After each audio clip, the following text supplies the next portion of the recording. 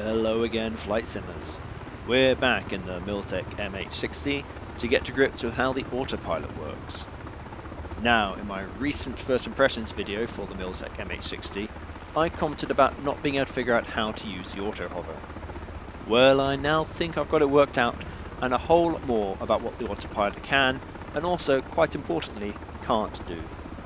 A lot of this came through trial and error, and the occasional crash, but also, quite importantly, I found the documentation, which is well worth a read, so I'll put a link in the description. So, to kick things off, let's take a closer look at the AFCS control panel and see what all those buttons and knobs do. Starting from the top left, we have SAS1 and SAS2. SAS stands for Stability Augmentation System, and is essentially a computer that stabilizes the aircraft and reduces the pilot's workload.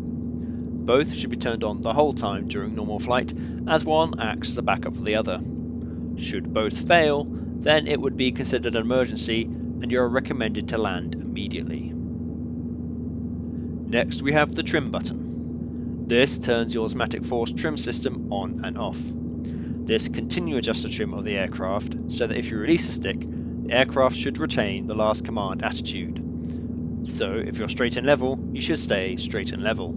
If you're climbing, you should continue climbing, and so on. There are some advanced options for managing force trim, but they only really apply to those with speciality cyclic controls that are set up for it. But if you're using a regular sprung joystick, you probably want to have this turned on. Next we have the Autopilot master button. As you may imagine, this turns the autopilot on and off. It's not needed for SAS or the trim, but it is needed for the other autopilot functions which we'll cover next. The radar altitude button will maintain your current altitude above the terrain up to a maximum of 5,000 feet. Just be mindful that it also responds to buildings and vegetation, so rough terrain and heavily populated areas could get bumpy. Barometric altitude hold will maintain your current barometric altitude. This is great for long-range cruising. Just keep an eye out for rising terrain. It won't automatic over mountains in the way that radar altitude hold will. Approach/hover will do different things depending on your airspeed. If your airspeed is above 50 knots, it will activate the approach mode, where it will decelerate to 50 knots and descend to 200 feet, at which point it will automatically switch to hover mode. Once in hover mode, the aircraft will slow and descend to the speed and AGL altitude set on the two velocity knobs and the hover altitude knob. These knobs are pretty self-explanatory and useful for taxiing or getting yourself into position to use the hoist or other equipment that might distract you from the actual flying of the helicopter.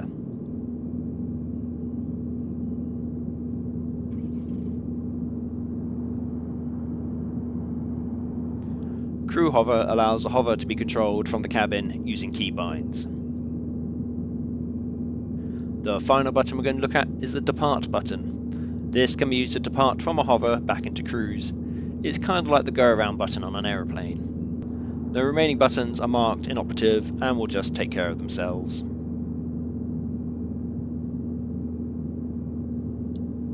So, let's see these buttons in action with an actual mission.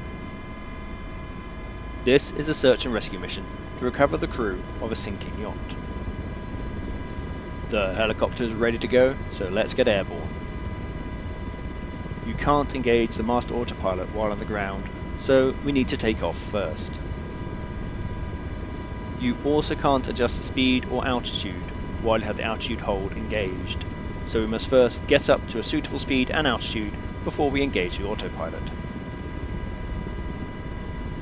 It also means, if you want to make any adjustments during the flight, you must disable the autopilot, make your adjustment, and then re-engage it. Lastly, the autopilot won't automatically follow your flight plan. There's no LNAV option here. Course adjustments must be made by the pilot, but can be done so with the pedals and stick without having to disengage the autopilot. So, let's see these buttons in action with an actual mission. Now at a reasonable cruising speed and altitude, let's engage the barometric hold. This is done by turning on the master autopilot switch and then pressing bar out. At this point I can completely release the controls and just make small adjustments with the pedals and stick to keep me on course.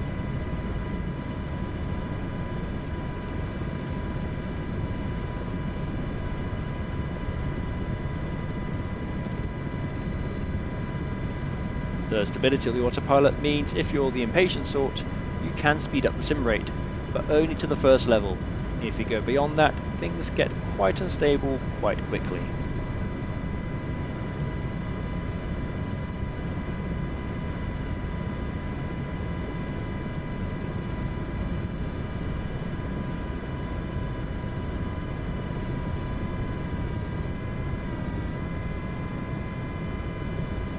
As we're below 5,000 feet, we could use a radar altitude hold instead of barometric hold if we wanted. Over water, this is nice and smooth, as water tends to be relatively flat. But up ahead is land, and although it's fairly flat, it should have enough buildings and vegetation to demonstrate how things could get a bit bumpy.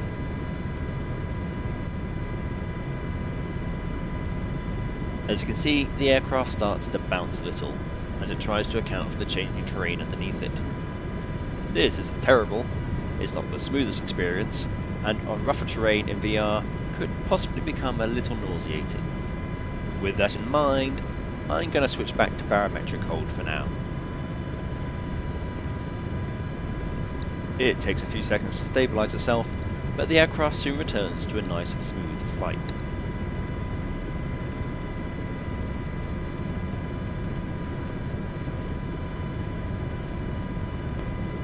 We're now approaching our target, so I need to prepare for the next stage of the mission.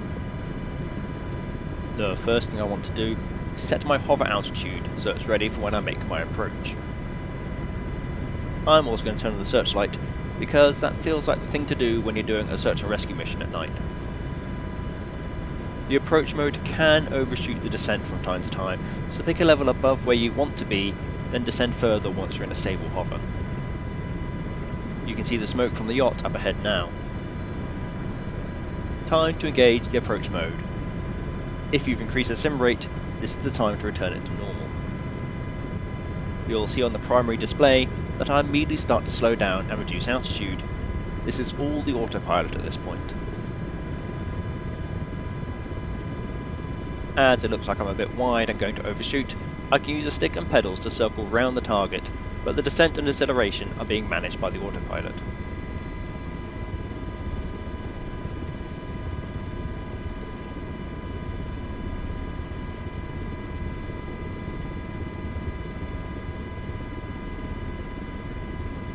We've settled into a hover, but I'm way too far away from the boat to use the winch.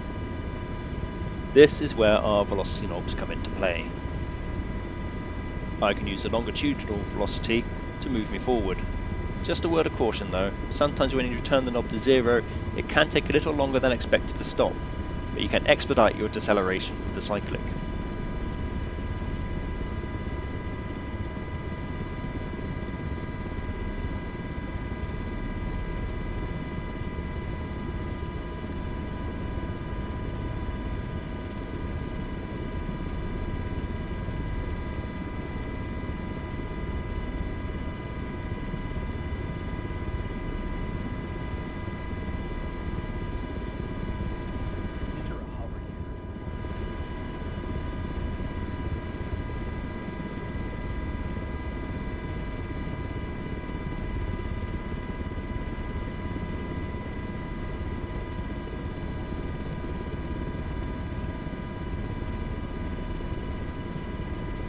I've stopped off to the side so I can see the target out of the window. Now I can use my lateral velocity knob to edge me closer.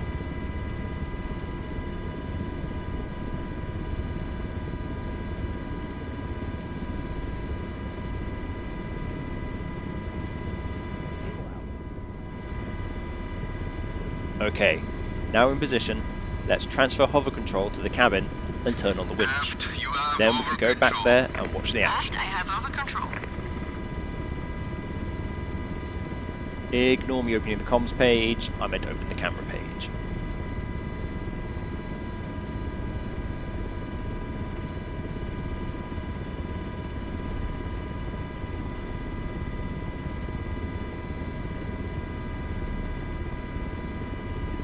Now, it's not actually necessary to come back here for the mission, but it's kind of fun and adds to the immersion.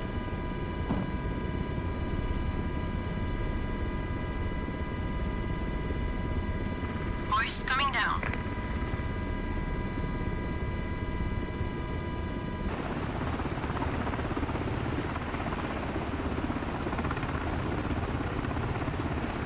Okay, now the survivor's on board, it's back to base for hot cocoa and crumpets, or possibly something stronger. I can turn the searchlight off now, as we don't need that anymore. Once we're ready to set off, we can use the depart button to take us out of a hover and back into cruise. You'll see the helicopter pitch forward and hear the engine change as you start to climb and accelerate again. While it's doing that, I can turn to put us on the correct course.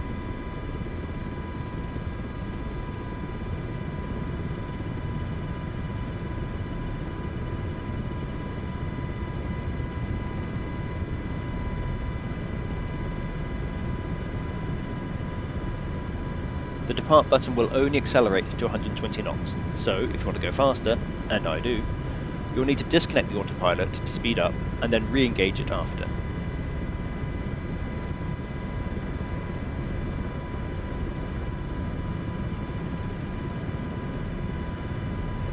However, disconnecting the autopilot does set off the warning alarm, which can be kind of annoying but probably important if the autopilot disengaged unintentionally. Just hit the master warning button to acknowledge it.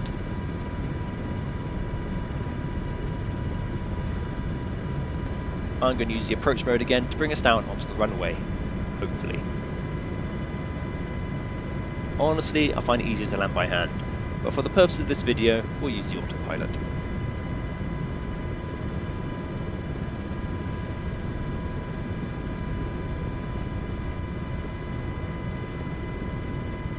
You'll notice the helicopter starts climbing again.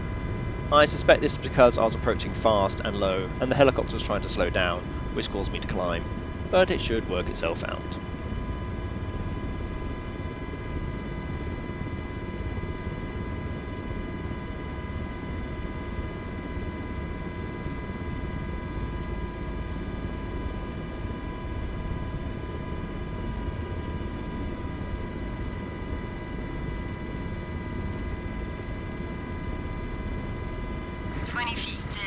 And we settled into a hover on the runway.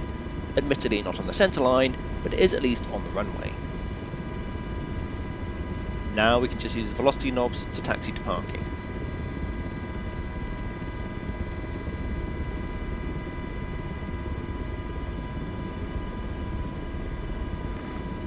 Now you might be thinking, can I use a cyclic to manoeuvre an auto hover? It would seem this does work if you're already moving, however if you're in a static hover, the aircraft pitches and banks, but apparently this has no effect on the aircraft's position. 20 feet. 20 feet. This feels like a bug to me, but it may also be a necessary evil of the flight model. Also, landing from auto hover takes some practice. You might think you just need to set your hover altitude to 0, but that still holds you a couple of feet off the ground. You need to try to guess the correct amount of collective, so that when you disengage the autopilot to land, you don't either balloon upwards or drop like a stone. But these are relatively minor points on what is otherwise a damn fine helicopter autopilot simulation. The only times I didn't have autopilot connected for this mission was takeoff, change it to speed and altitude whilst in cruise, and final touchdown at the end of the mission. The rest was all autopilot. Now, I'm not suggesting that you should always use autopilot if you can, because, for me at least, that would take a lot of the fun out of flying. But it's nice to have for those long stretches in cruise, or for holding a steady hover when using the winch, or some of the other gizmos that are available with this module. I hope this has been helpful. If it has, please do the like and subscribe thing. Until next time, fly safe.